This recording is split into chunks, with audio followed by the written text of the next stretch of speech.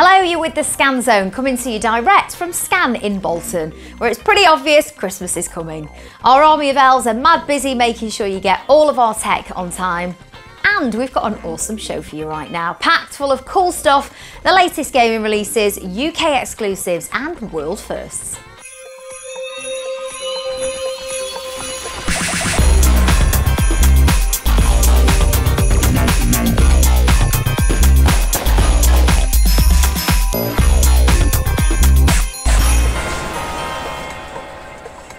Coming up, our gaming review, Dishonored 2, a supernatural battle for the throne. Plus the computer that could save the world. Out-of-the-box tech on a scale never seen before, we explore the amazing potential of deep learning. And don't blink or you'll miss it. Controlling games with your eyes, another Scan exclusive. Also on the programme is this lady, the coolest pensioner in town. She's the Scan Gran. First up, we eyeball the amazing new tech that'll enhance your gaming. It's from Sweden and it's well sick.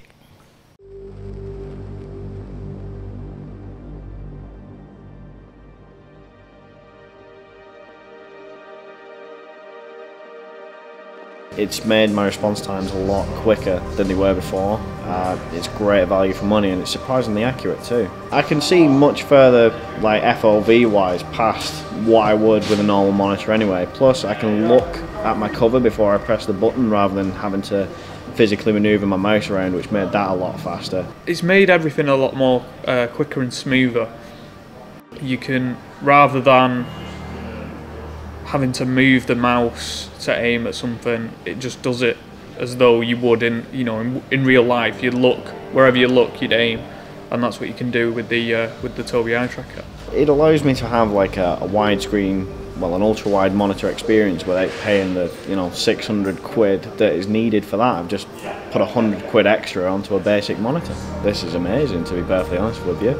Great value for money. I mean, I thought it wouldn't be that compatible because I've got glasses that are quite a strong prescription, but I've had no problems at all. I found it's really accurate playing games. Once you get used to it, it makes aiming an absolute breeze. It's kind of like, well, old school cheating on Counter-Strike, realistically. You can use it to mark where you want your character to run to, and also when you're behind cover and you're aiming, you can just look where you want to aim and it'll aim there. Overall, I think the Tobii Eye Tracker is a really good peripheral for enhancing your experience in games. It could also be quite handy in like multiplayer versus modes, things like that, competitions, just giving you an extra edge over your opponents. So it just adds an extra level of immersion, really. Well, some pretty cool kit there from Sweden, which is exactly where we're off to now, to Stockholm, to speak to Henrik Johansson from Tobii, the world leaders in eye tracking technology. Henrik, thank you very much for joining us. Got the thumbs up there from our gamers, but could you talk us through how the eye tracker actually works? Yeah, so happy to hear. Eye tracking is a technology that allows gamers or users to identify where they're looking on a computer using then an eye tracker. An eye tracker consists of illuminators and cameras. So we have illuminators lighting up your face, and when the light then hit your eyes, there creates a reflection. Somewhat you could say when you take a camera and you get a red dot on your pupil, we can identify where your pupil is, and by that in intelligent algorithms calculate out on the computer screen where you're looking. Certainly very clever. I had a go myself and it was fantastic. I wasn't so great at Deus Ex, but that's for another day. The gamers there did touch upon some of the advantages that they found, but what would you say the advantages were for gamers of using the Tobii Eye Tracker? A game today is a artificial environment where you aim with your mouse or your controller, for example. But in real life, you actually aim with your eyes. So if you should hit the target, you actually look at it and then you shoot at the target. With eye tracking, you can now then make the technology more natural and more human as we do it in real life. So, for example, one of the features that are included in Deus Ex for Mankind is a aiming gaze, as we call it. So you can actually now aim your crosshair or your aim where you're looking. So that's, of course, a clear benefit in a way of making a natural experience. And it also includes head tracking. When might that be advantageous? Yeah, so head tracking, again, it's in the new eye tracker that now we are selling with Scan, what we call the second generation eye tracker 4C. We can do both eye tracking and head tracking. The main benefit with adding head tracking is that it becomes an even more human and natural experience, because when you move your eyes, you tend to move your head as well. So the combination of eye and head tracking is very natural. And it's proven and seen in many places that especially in simulator games like Arma and Elite Dangerous, there is huge advantages when you play the game and get a better immersive experience. Yeah, really clever stuff. So tell us then, what's next?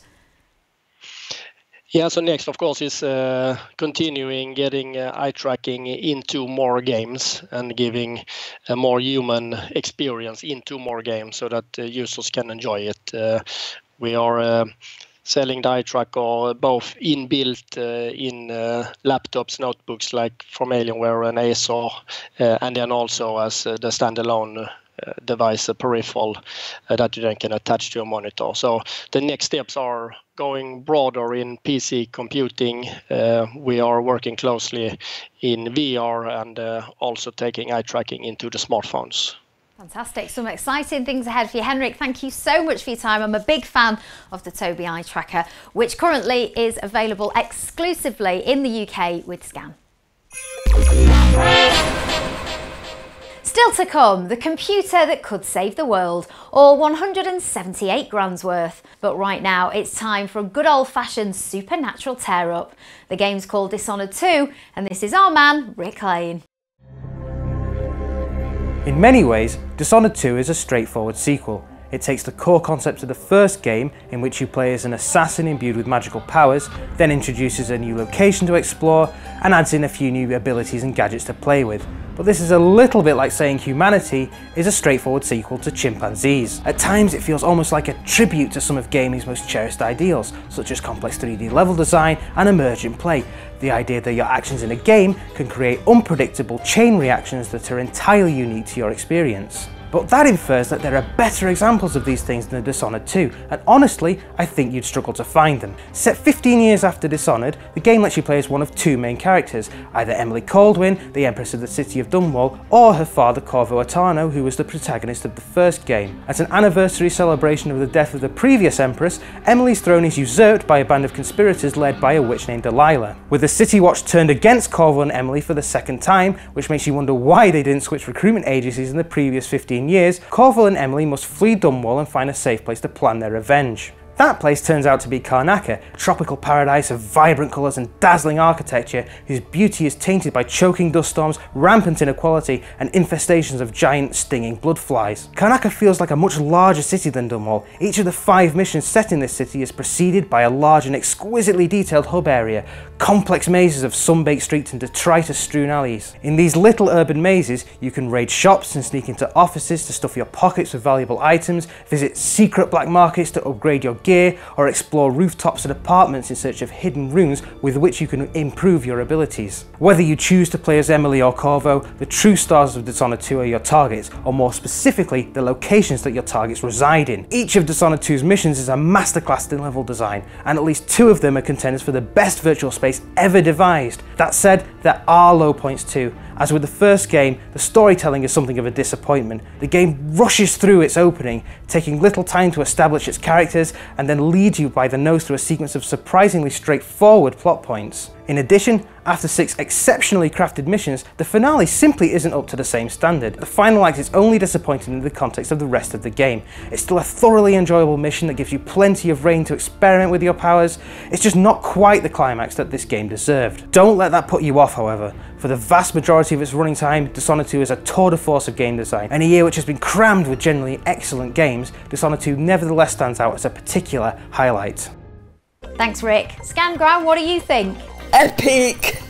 Love it. And for Rick's extended review of Dishonored 2, plus his thoughts on the theme park thrills of Planet Coaster, just have a look for him on our YouTube channel. Time now for your tech headlines, and Google has revealed it's on track to be 100% renewables powered by 2017. The company announced the goal last year. Google's biggest use of power is in its data centres. The 13 locations consume around 5.7 terawatt hours of electricity. The firm is now the largest corporate buyer of renewable energy in the world. Fitting a face to a name is about to get a whole lot easier with Blipar. The augmented reality business is adding facial recognition to its app, which already tells you about objects when you point your phone at them. It currently identifies and offers facts about flowers, household items and things such as famous paintings, but now it recognises people too. Famous faces are automatically added to the app, and users will soon be able to upload their own faces. YouTube has been forced to deny it's changed its algorithms after the site's most popular star threatened to quit. Gamer Felix Kjellberg, known as PewDiePie, said the alleged changes had affected how easy it is to discover content. Other channels have also reported the same issue, with new videos having fewer views than older content.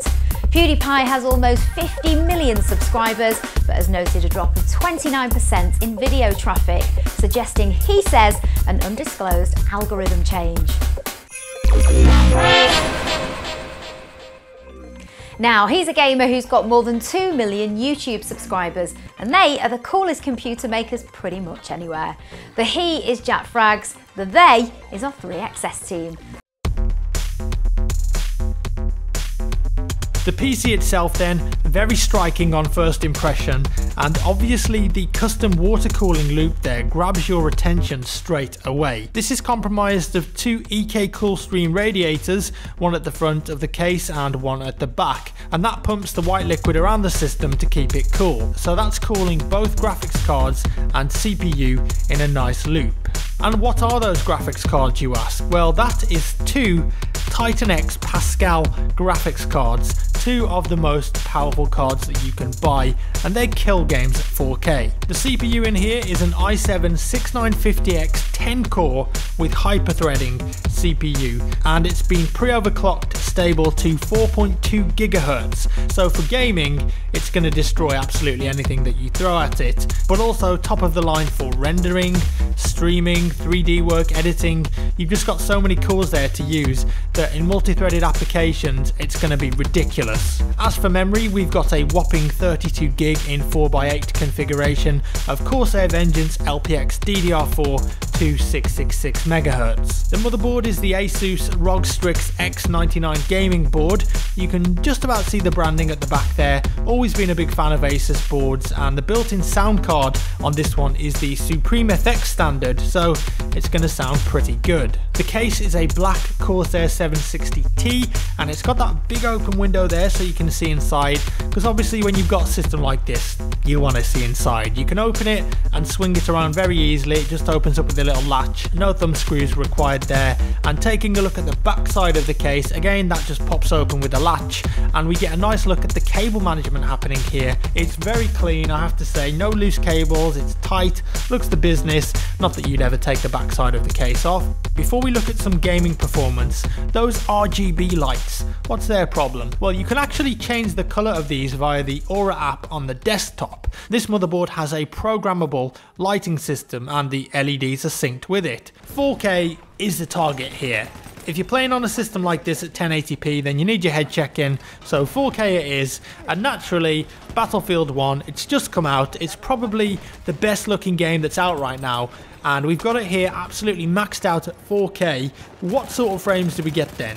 Well, there it is, at 4K on this system. With the combo of two Titan X GPUs and the 6950X processor, we are smashing over 120 FPS on maximum details, and that's just ridiculous. All we need now is that 4K 120Hz monitor for that buttery smooth gaming heaven. That'd be pretty nice. But really, I mean, that's just very impressive, because if this system can do BF1 maxed out at 4K, sometimes even over 120 frames per second, it's just going to crush everything else. It's obscene. This system is a beast. Obviously, 4K gaming is a breeze, rendering is no problem. It looks pretty tasty as well, well put together and brilliantly executed. The only downside is that I don't get to keep it. Some more good news now for gamers. The Mirage all-in-one gaming PC is now available. Yes, the gaming hardware is neatly tucked away out of sight, but what makes this machine really special is its high-performance system, providing a premium gaming experience. The sleek all-in-one machine can also be upgraded, kit that can be updated without having to replace the whole unit. Whilst the Mirage can be customised, the Plus version comes with an overclocked Intel Core i7-6700K and Nvidia GeForce GTX 1070 graphics as standard. Coming up next, Scan's new TV ad. I'm in it in full leathers and it's epic.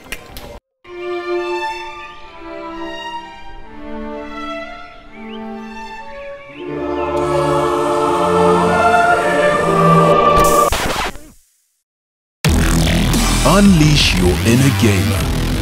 Get a 3XS custom PC from Scan, featuring Microsoft Windows 10. Yes, you scan. Scan.co.uk.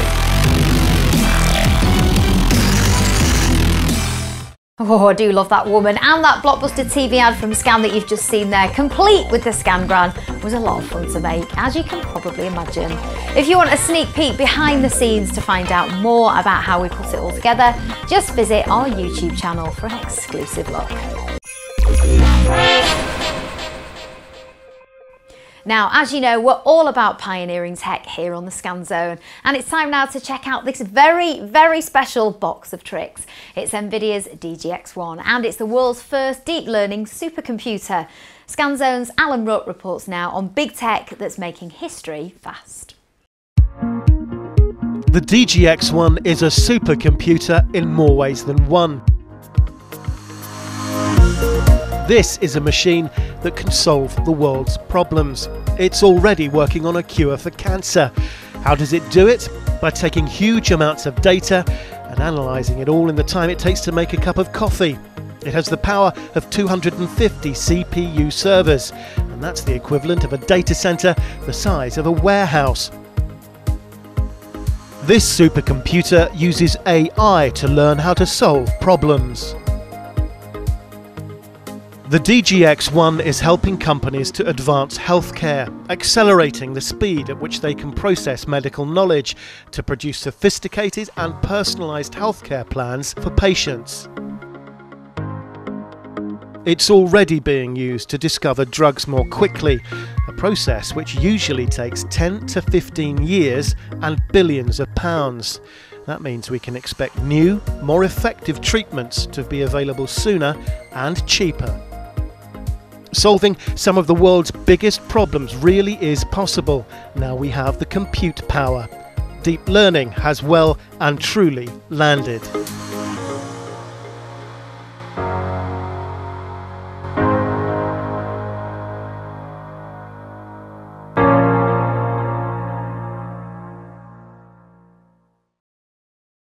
And joining me now to talk more about the DGX-1 and the potential of deep learning, we've got Dr. Anthony Morse, who joins us from Durham. He's a deep learning specialist and is here via the power of Skype.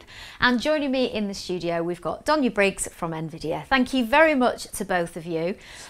First of all, before we talk about the potentials of the DGX-1 and deep learning, I think it's only right, Anthony, we'll come to you first, that we explain what is deep learning.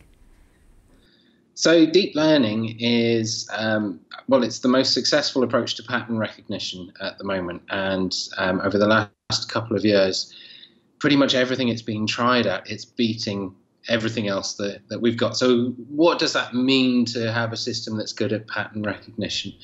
Well, whenever you talk to Siri or Cortana or Google Voice on your phone, it's a deep learning network that is turning your speech into text. It could be recognizing photos and labeling photos and saying what's in them or coming up with descriptions of that. It could be for autonomous vehicles to recognize where pedestrians are, where other vehicles are, where obstacles are, to look at road signs and try and interpret what they mean, that kind of stuff. That's sort of the more obvious side of pattern recognition, but it can go much, it could be anything. So this is being used in diagnosing medical images. This is being used in looking at corporate data. Anywhere that you've got massive amounts of data, you can apply deep learning to make sense of it. Thanks, Anthony. And Don, why are Nvidia involved in artificial intelligence? So your viewers probably know Nvidia best for the world of gaming and are somewhat surprised to hear us talk about artificial intelligence today. But the GPU, the graphics processing units that you find in your PC and your gaming devices, are also responsible for bringing artificial intelligence out of the realms of sci-fi and into our everyday lives. Graphics and artificial intelligence are similar problems, and they both, as Anthony mentioned before, involve processing lots of information at the same time. So for gaming, it's rendering millions of pixels in real time. And for artificial intelligence, it's enabling the computers to learn from data and be able to write software that's just too complex for people to do. If we think about it, GPU are the brains of computers, the brains of robots, the brains of self-driving cars, and deep learning is really transforming our world. There are organisations that we're all familiar with that are using artificial intelligence and deep learning today, and they involve Facebook, Microsoft, Tesla Motors, and NASA.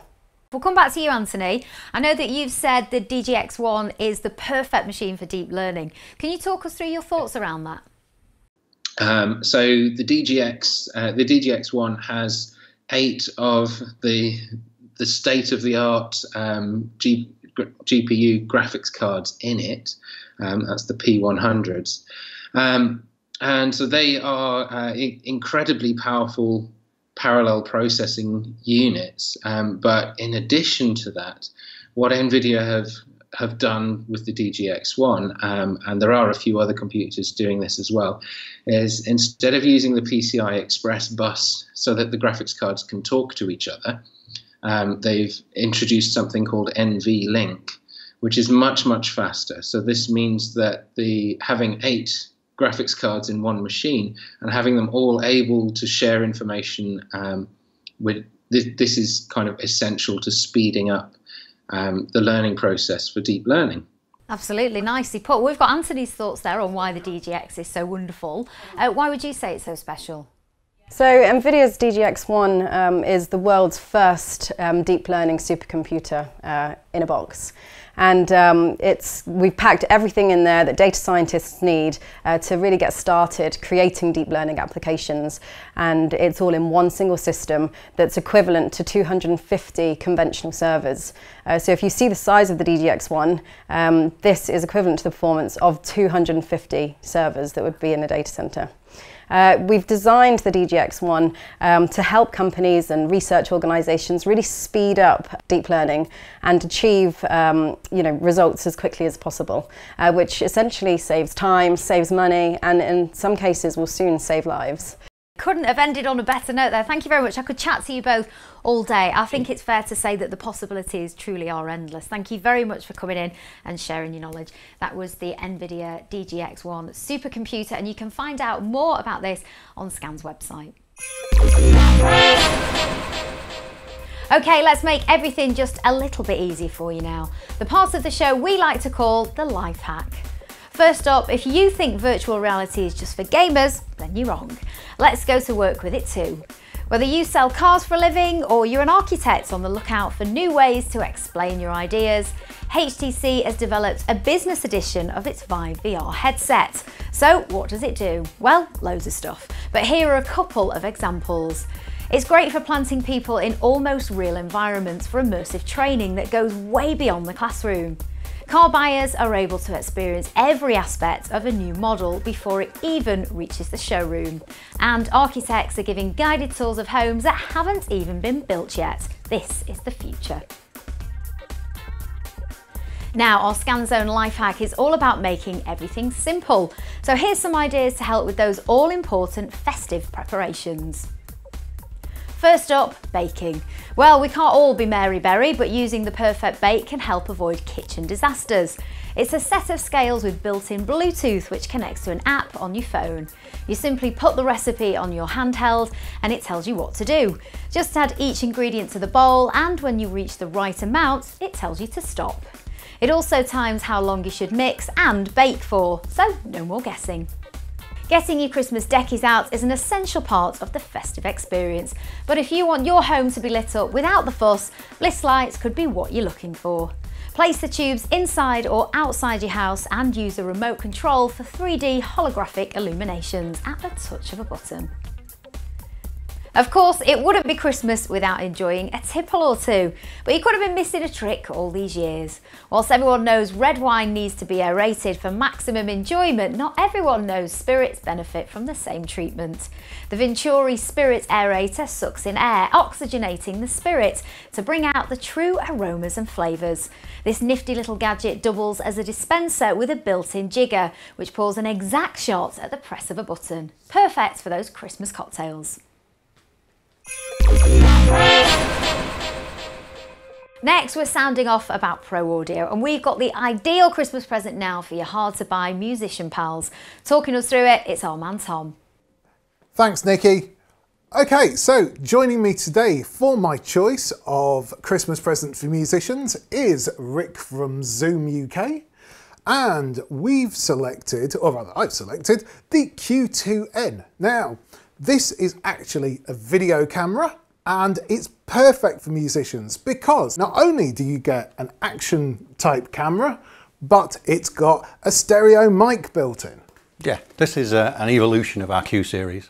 So the latest one, so Q4 and Q8, then Q4N, and now Q2N. So where we've come down to a really compact size unit that you can take anywhere. You know, it's just so tiny. So the advantage of this is that it's got a very wide-angled lens on it. Yes. So a lot of the difference, especially when you're trying to record using a webcam or something like that in a confined space, you can get this a lot closer to the musician than you can with a regular camera. So the advantage of that is that the acoustics of the room then get diminished, so you get a lot more of what we call direct sound and a higher quality sound, which we'll demonstrate here with Steve and a bit of acoustic guitar.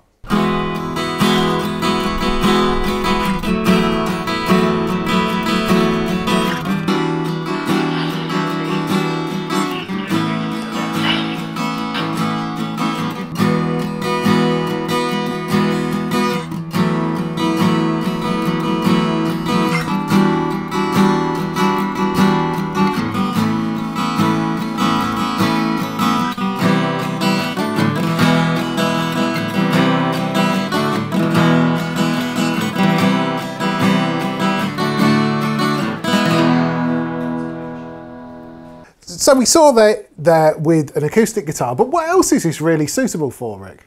I mean, it's suitable for a massive amount of applications because what we've done is we've evolved our scene menu. So whatever sort of lighting situation, if you're outdoor, indoor, concert hall, you can use it. You know, we've expanded that through the series, and now you've got many varieties that you can put it in. Also, I mean, particularly I think what we've found is that it's very well suited to drummers.